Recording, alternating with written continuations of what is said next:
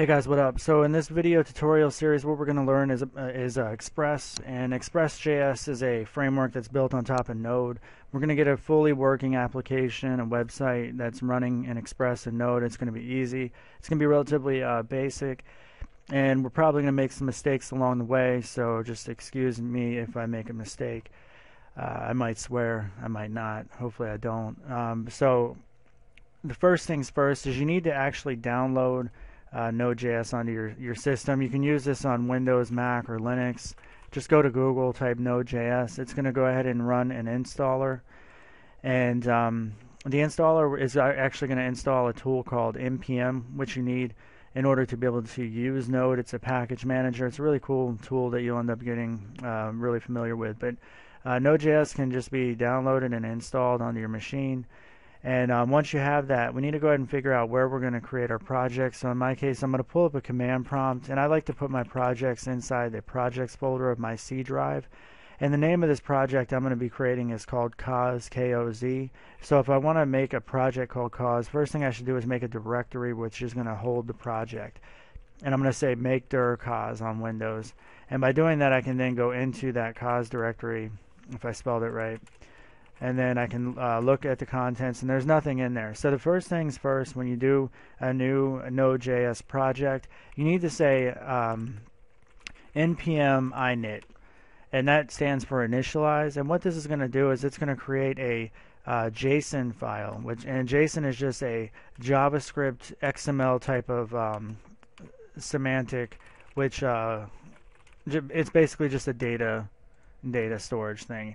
Or a data visualization technique. I don't know. You guys know what the hell it is, hopefully. That was a terrible explanation of what it is. But it stands for JavaScript Object Notation. It's basically the web's alternative to XML, so that you can easily access data in a easy to transmit between different customers that might be interfacing to each other with different systems. They can use a JSON standard, which they used to use XML standards, and you can still use XML or JSON, it doesn't matter, but basically it's just a standard of communicating data. So that said, let's go ahead and you want to use some sort of editor or some way that you're going to actually store and write your code. I'm using Visual Studio, which is free, and what I like about it is that I can download and I can say open website, and what I do is I just pick the folder that we just created, and when I say open it, on the right hand side it's going to show me all the files and everything for my project. So that's why I like to do that. I like to use an editor. You don't have to, but it's easy for me to be able to just double click and then see the contents of the file. This config file was just created for us when we ran that init command.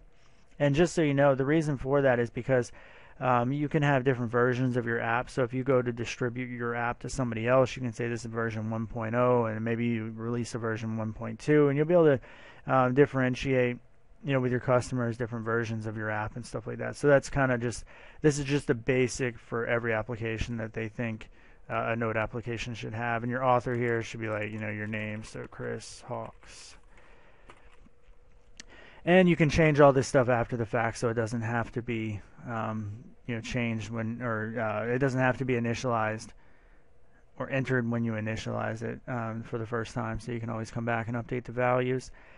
Now that we have this package JSON file, we need to actually go back to our command prompt, and we need to install Express.js. And just so you guys know, Express.js is a mini framework, and it's built on top of Node, and it's actually very, very minimalistic. So if you've ever used something like Ruby on Rails or Django, this is much more minimalistic. It doesn't have any sort of authentication out of the box. It doesn't have any admin.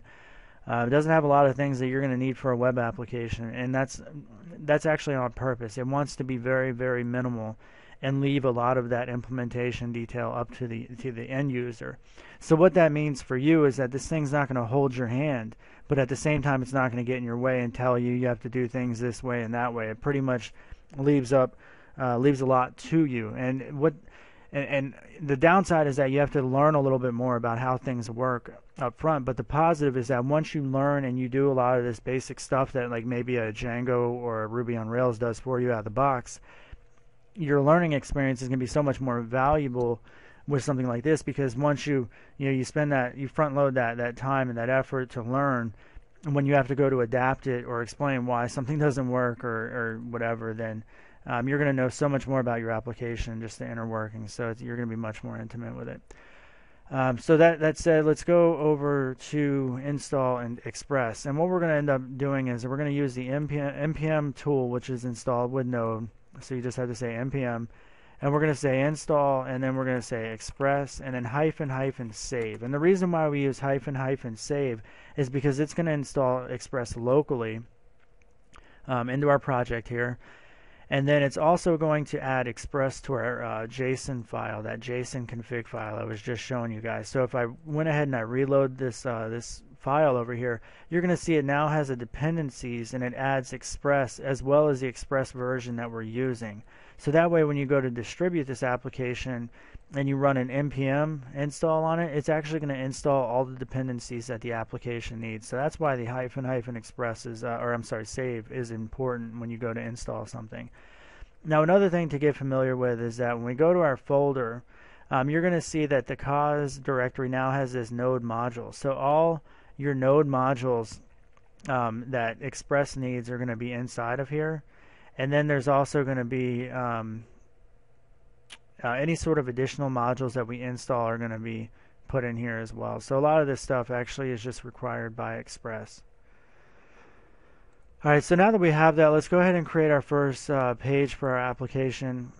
What I typically do is just do an app.js file. So I like to say app.js, and this is like your main file. So this can be considered like your settings file if you've ever used Django, or like your web config if you've done ASP.NET. And if you haven't done any of that shit, then don't worry about it. This can just be your dashboard, basically. First things first is we need to say variable express equal require express. And what this does is Node has this require thing where it actually looks for the, there's a cache that's created for all the modules that your application uses. And if your module is being requested for the first time, it's not going to exist inside the cache. So Node is going to find the module by looking at the main directory. It's going to look for an express. It's not going to find it, so then it's going to fall back to the npm, the modules that I was just showing you, these node modules, and it's going to look inside this folder. If you can give it an explicit location to where the module is located, and we'll show an example of that in a moment. But for right now, by saying require express, it's going to look for Express in your main root directory. It's not going to find it, and it'll fall back into the node modules, and it'll find it in there. So Node handles a lot of that for us. So now the next thing we want to do is we want to create an app. And app is actually going to say equal express. So we're actually making use of that express module that we've just imported.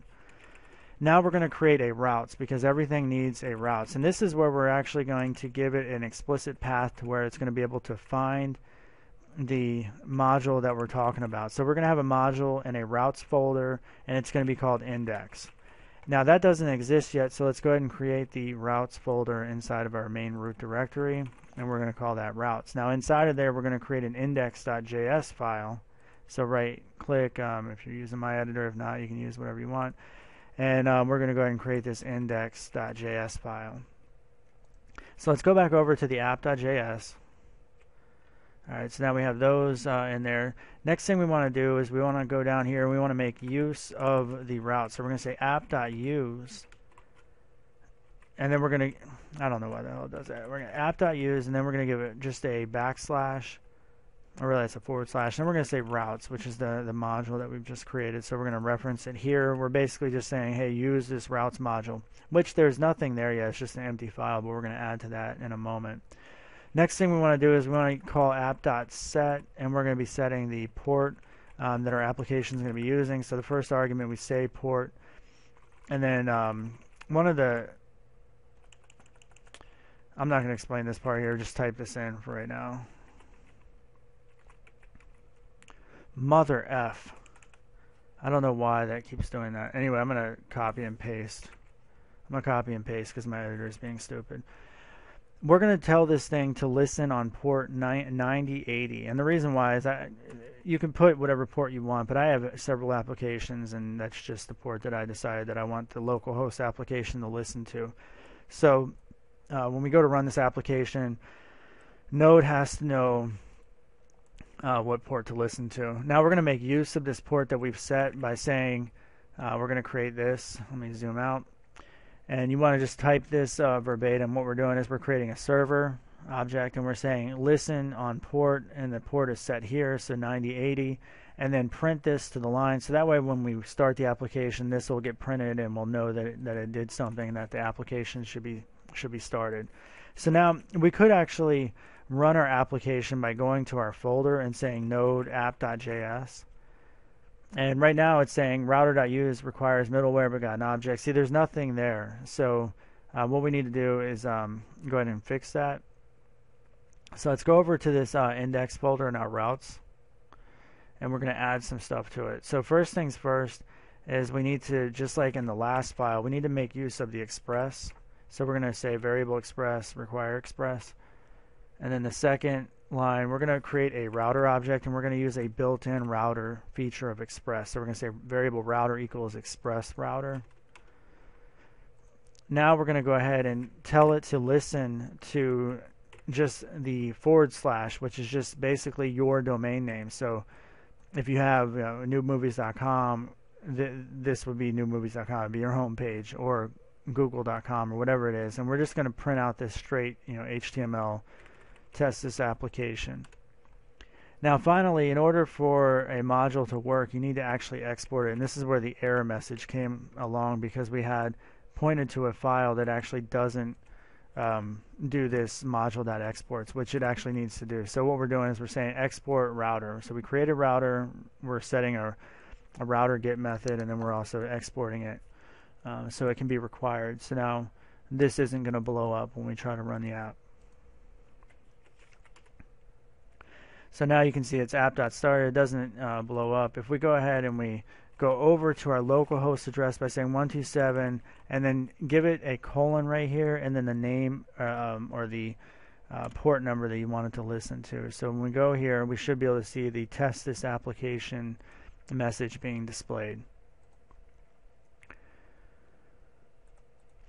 Alright guys, so we're golden there. So now the next thing we're going to do in the next video is we're going to set up how to listen to CSS files and stuff like that. So we'll get into that in the next video. Thanks for watching, guys. Please subscribe. Thank you. Bye.